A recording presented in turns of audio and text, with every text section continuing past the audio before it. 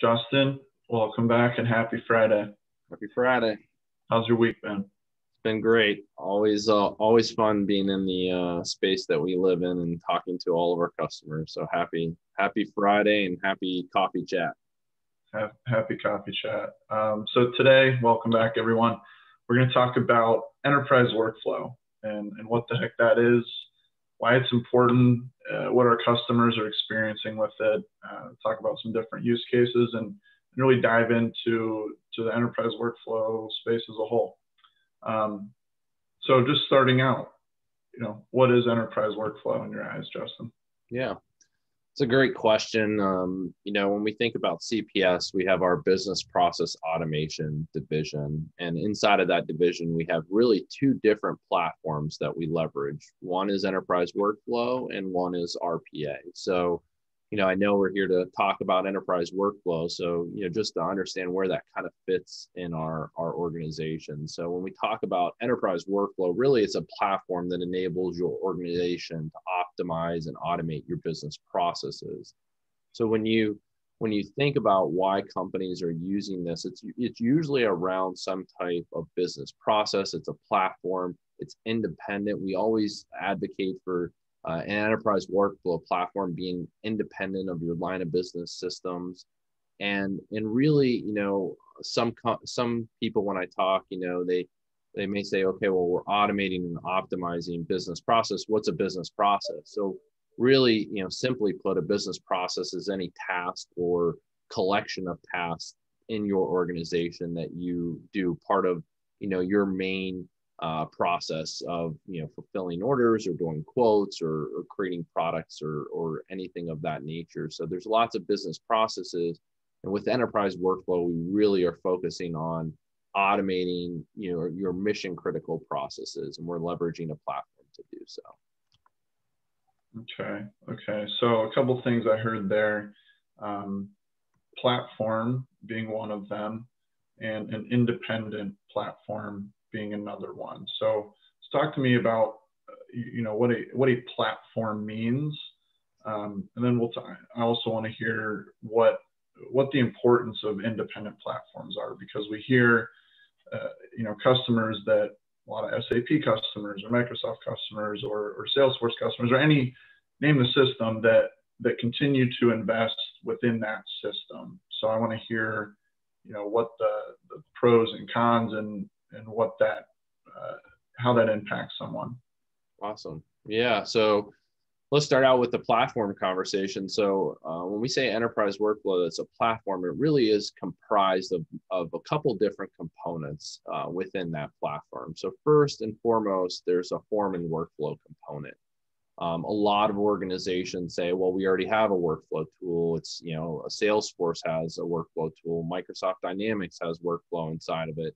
But we'll get in, like your second question there, Trevor, what is an independent platform? We'll get into that, but we'll just say, a component of enterprise workflow is certainly a form and workflow component. And there's two different types of components that we see within that space. We see process-driven apps, which is your traditional form and workflow with approval, but we also see an onset of data-driven apps, being able to have a screen that has all of the collective data, either from one system or multiple systems. And when you hit save, then it actually saves into your line of business systems, and it can save into one system or multiple.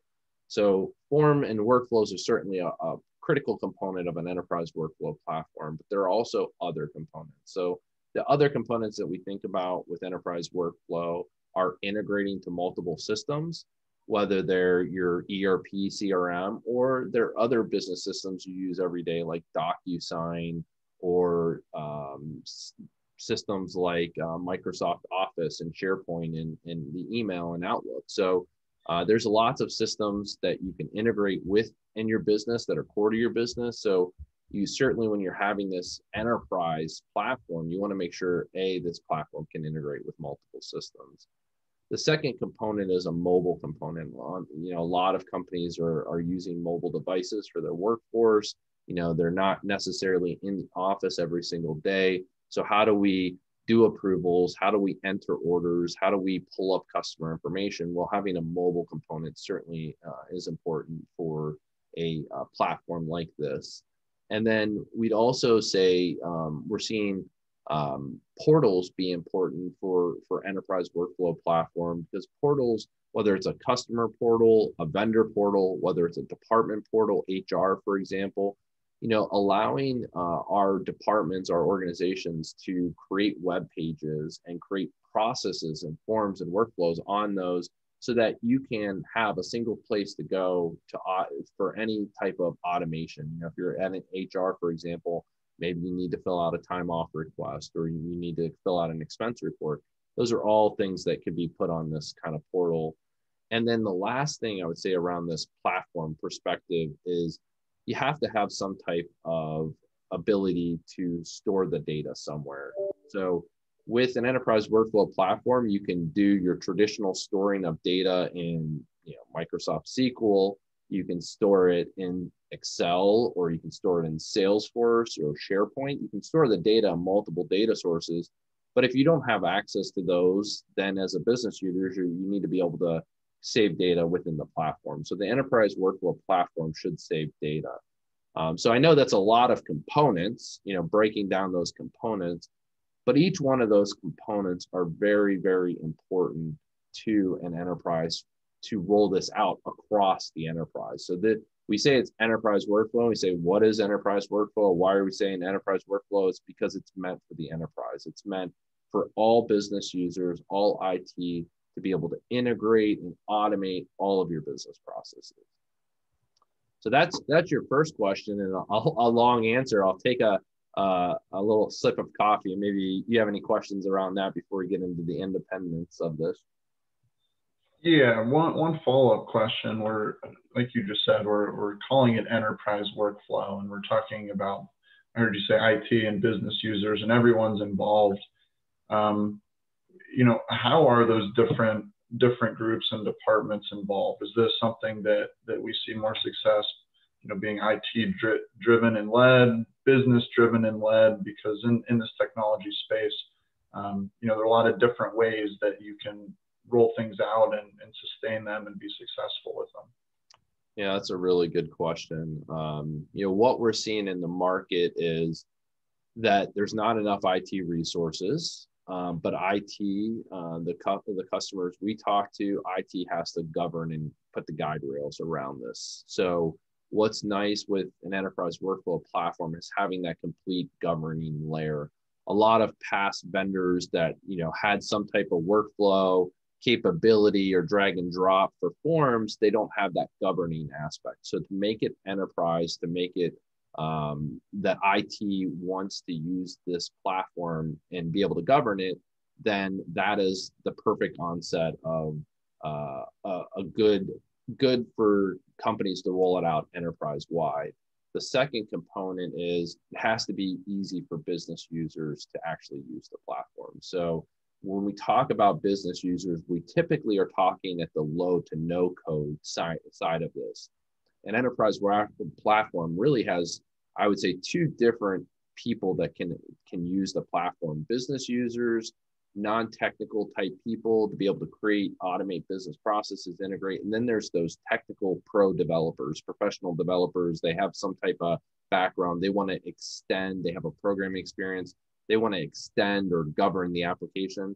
Those are your kind of two different segments of people that work with it. But what's nice around business users is it's really about creating what I would say many applications.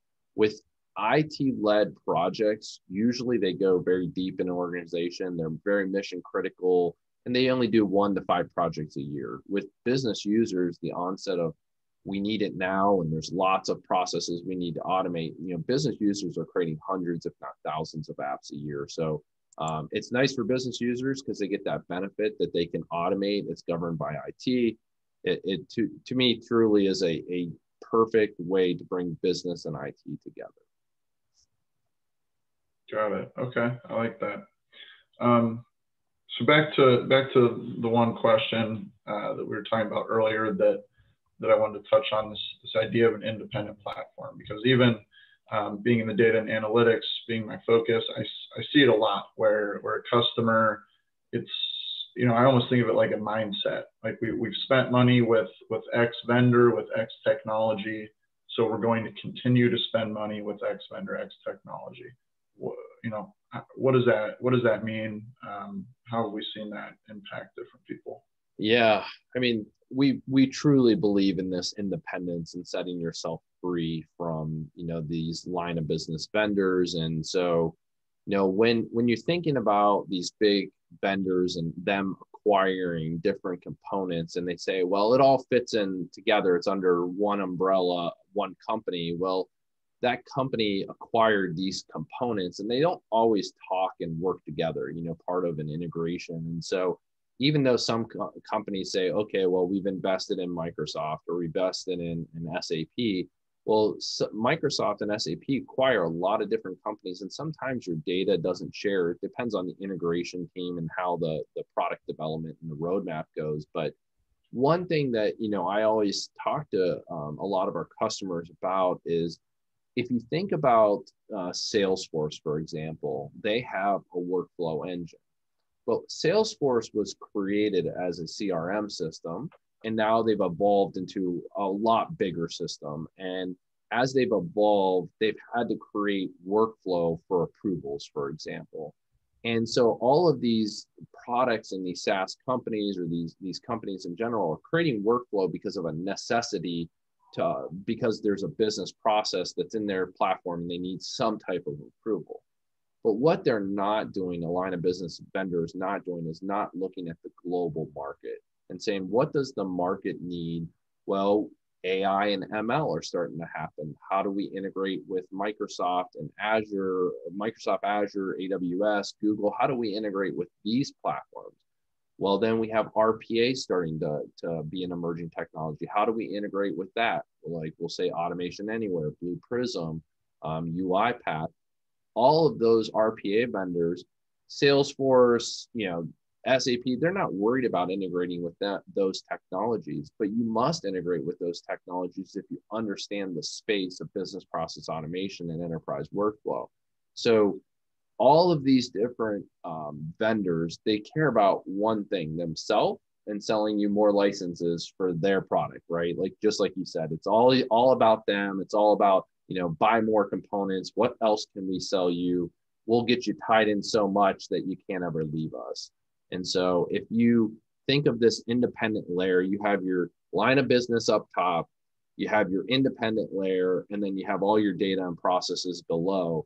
If we switch out the line of business system, whether that's SAP, Epicor, Dynamics, Salesforce, you name any line of business system up top here, if you want to switch those out, because you have that independent layer and you've automated all your business processes and data's down here, then you can simply just replace the last 25% of it. So you're not tied to Salesforce, you're not tied to Microsoft or SAP. So it really, truly, I would say, gets that independent feeling that you can change your business and navigate your business as you see fit. You can acquire more companies.